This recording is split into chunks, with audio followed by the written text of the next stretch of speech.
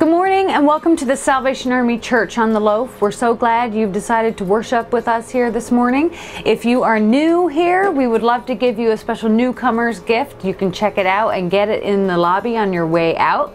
We have a few announcements for you today. First is our point in time count, an opportunity for you as a church member to connect with our social services and which we call the Samaritan Ministry when that happens, and to get involved in the community. So there are a number of ways to do that. We're doing it on behalf of Gwinnett County to assess the homeless situation in the county. For more information, you can see me or Debbie Wengrow about that. But there's tomorrow night, Monday, January the 28th, or Tuesday night, January 29th. You can come out with us with the canteen, or any day during the week next week during business hours in here. So any information that you need besides that, just come see me or Debbie and we'll be glad to give you that.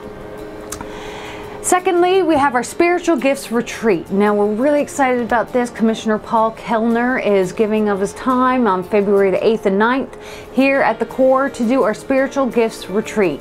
Now, we do need you to sign up for that so we know how many to expect. The details are on the screen, but you can do that in the lobby on the way out or see any of our ministry staff if you have any questions about that. But Captain Maccabee has asked for full participation in that, and it will be a blessed time together. There will be childcare, but if you need any more details, just come see us. We'll be glad to give them to you. Hi everyone! I just want to take a second to tell you about a fundraiser that we're doing for Youth Councils. Youth Councils is a youth retreat that the Salvation Army puts on. All the teenagers from Georgia come together, ages 14 and up, and they meet for a weekend of fun, but it's also a weekend of growing and learning more about Christ. For this fundraiser, we are partnering with Culver's Restaurant, which is on Scenic Highway in Snellville, and it's during the week of February 4th to the 10th. And for this fundraiser, all you have to do to participate is go and eat. You can get anything from cheese curds to ice cream. You can eat inside the restaurant, you can get it to go, or you can go through the drive-thru. All you need to do at the end of your order is say, I need to put this receipt towards the Salvation Army. That's it. All the receipts that are put towards the Salvation Army during that week of February 4th to the 10th, we will get 15% of those proceeds. The teens are so excited for this opportunity to go to youth councils, and as youth leaders, we're so grateful for your help. So thank you for helping us and participating in this fundraiser for youth councils. Our life skills classes are coming up, and those are classes we offer to those who have received Angel Tree from us, who in order to give them Angel Tree next year, they need to attend a life skills class. So there are 3 opportunities. The first is coming up on February the 16th here at the Core.